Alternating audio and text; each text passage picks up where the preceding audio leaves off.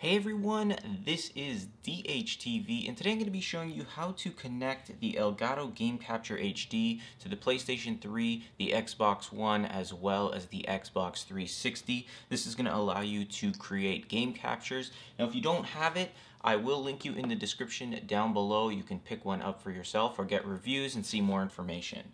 But basically what you're going to need for this obviously is a console. You're going to need the cables that came with the Elgato Game Capture, and you're also going to need either a PC or a Mac. And keep in mind that when we connect the Elgato Game Capture, it's going to be using the power from your PC, so it's probably a good idea to keep it plugged in if you're using a laptop. Anyway, let's get started with the setup. Alright, so what we're looking at right now is the back of the PlayStation 3 and the Elgato Game Capture HD. Now what we want to do is plug in the AV portion of the dedicated PlayStation 3 cable, so that's this end right here, and we're going to go ahead and plug that into the Elgato Game Capture HD. Next, you want to plug the other end of the cable to the PlayStation's AV multi-out. Now, one thing to keep in mind is that even though this is an AV in port, it's custom made by Elgato, so it's going to be running at 1080p.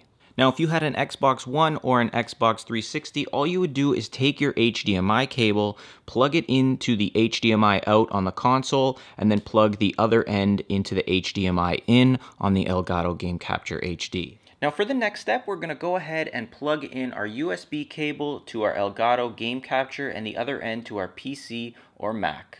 Now this step is the same for all three consoles, so whether you have a PlayStation 3, Xbox One, or Xbox 360, you need to do the same thing. The next step is pretty obvious, but for all consoles, you want to go ahead and plug in your console to the wall. And for Xbox One and 360 users, you're pretty much done with the hardware setup.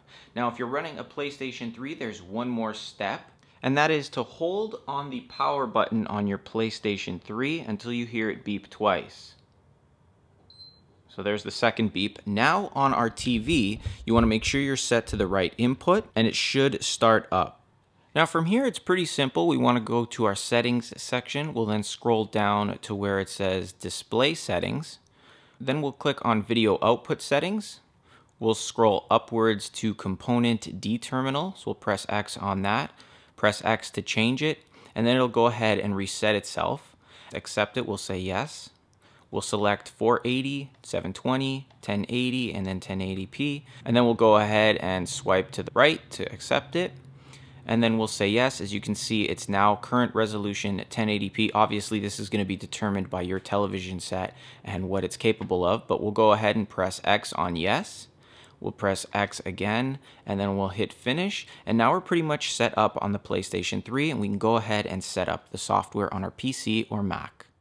Now one thing you'll notice when you start up the software is that your TV screen is going to go blank, or it's going to say weak or no signal like you can see right now, and that's totally normal because we do have to set up the software. Now the software link they give you in the package with the Elgato, so it's on the little box and you can download it for free. So once you've downloaded it and installed it, you'll have this screen right here which you can see, and what we want to do is select settings here. Now for this particular example, we are using the PlayStation 3, so as input device here, we're going to go ahead and select PlayStation 3, and we're going to go ahead and put input component. That's pretty much the only input we can choose, and you'll see that now the screen has returned on your TV. So then we'll go ahead and click OK, and recording a gameplay is very simple. All we have to do is simply press start recording, and it's going to record everything that happens on screen here. So I don't have anything plugged in here. I have pretty much NHL 14, so if we went and started up NHL 14, it would go ahead and it's recording everything that happens right now. Now you do see a little bit of a lag in comparison to the game capture and the TV, and that's totally normal. It's nothing big. When it does come out and does render, it's full 1080p HD, and it looks really nice, as you can see here. Now if I was finished with my recording, all I would do is basically click on the stop recording right here, and now that it's completed, you can do anything you want with it. You can click on edit. It'll allow you to edit the gameplay right here. As you can see, it's gone through everything. You can press play and play it, and you can see it's not lagging at all. And once you've completed it, you can basically just set it to wherever you want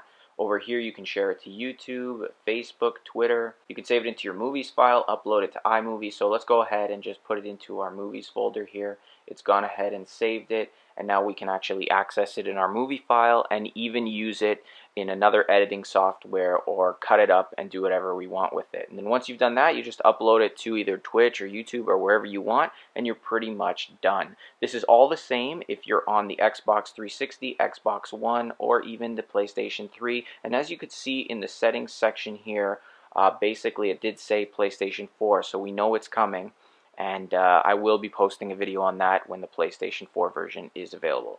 Anyway, guys, I hope you found this helpful and enjoyable. If you did, as always, hit that like button and let me know. And if you want to see more videos like this one or have any questions, leave them in the comment box down below. Also, feel free to subscribe. I post videos Monday, Wednesday, and Friday all about tech, how-tos, tips, tricks, unboxings, and reviews. Thanks for watching again, guys. I will see you in the next one.